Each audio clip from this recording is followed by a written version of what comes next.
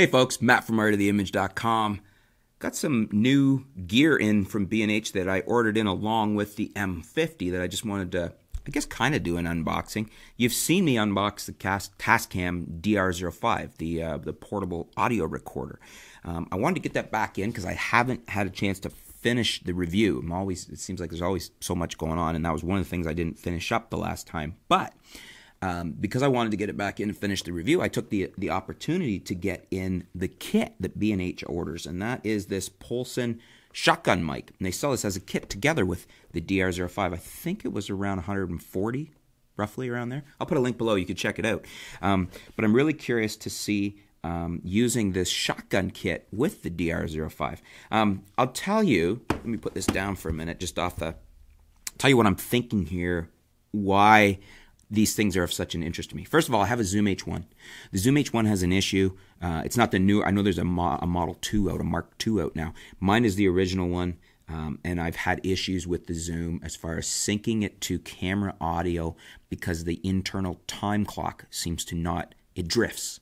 The time clock drifts. So if I sync it with a video clip, I can sync it at the beginning and it's fine, but it's say even a minute or 2 minutes in, you're already starting to see a drift between the audio out of the Zoom H1 and the audio from the camera. In other words, there's something not, that the time clock is not keeping accurate time, and it's in a very, very minute amount of drift in the sense of it's only off by a little bit, but it's noticeable when you're syncing audio tracks, which you're often doing in video.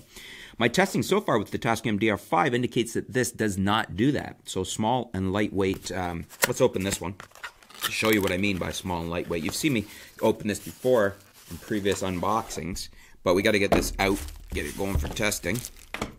So this is the DR-05. If you'll remember, small, lightweight, perhaps a little bit bigger than the Zoom H1, but not by much. So a nice small, lightweight recorder.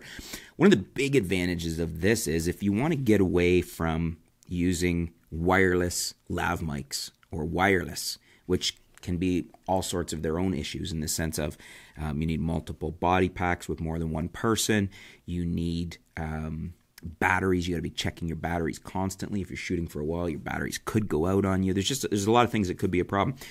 A very simple solution is to take an audio device like the DR-05 like this. It'll sit in your pocket very easily. You plug in your lav mic to it. You check your levels. You gear yourself up, and you're good to go. Then you sync the audio track from this in post later.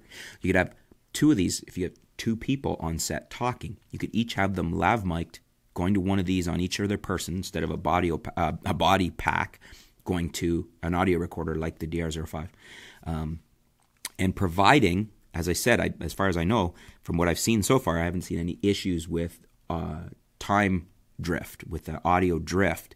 So providing you get a device that's not having an issue with that, you sync it in post later, and you could have the two tracks synced to the camera track, and you've got perfectly synced audio. No need to go wireless, and you don't have to worry about the wireless capabilities.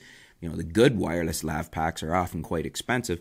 This audio device here is about $100 or less. So great option. And then the other option is, let's get this out of the box because this is new. I haven't reviewed one of these before. As I said, it was a kit offering on B&H.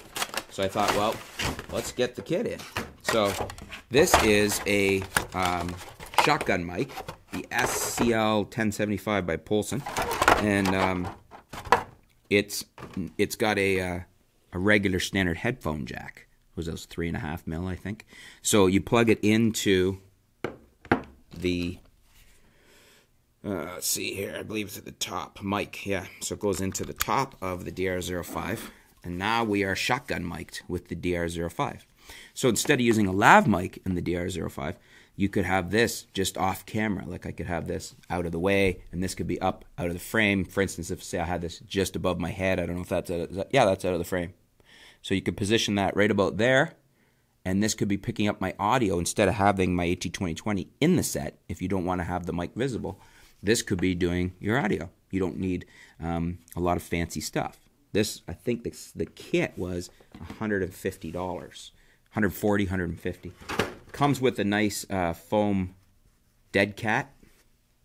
So let's see here. Let's get that on there. Let's get this on. because I'm probably going to be using this with it on, because this will, you know, cut down on your hisses and pops and burps and all your sorts of external noise. That's why you use one of those. We've got a stand adapter for the mic, so that'll sit.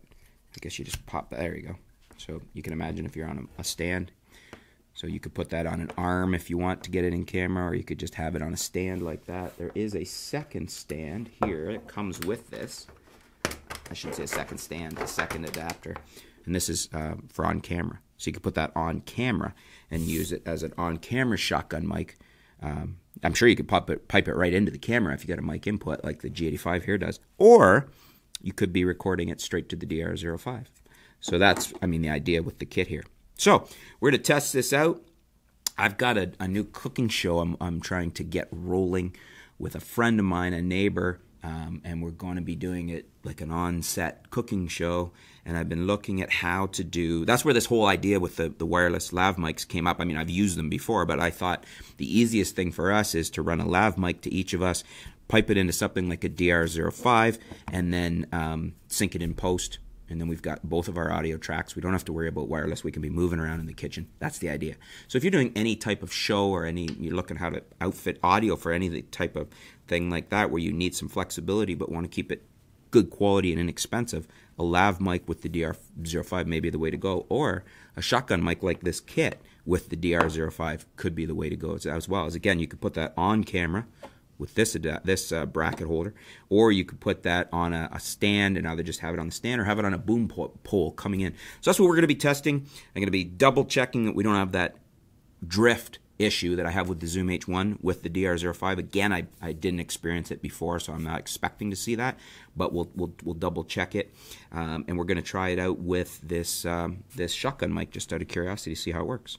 So if you have any questions about this, let me know in the comments below. If you have any feedback on it, if you've used the DR-05 or if you've used this kit, or if you've used a shotgun mic piped into an audio recorder, feel free to contribute. Leave your contributions in the comments below.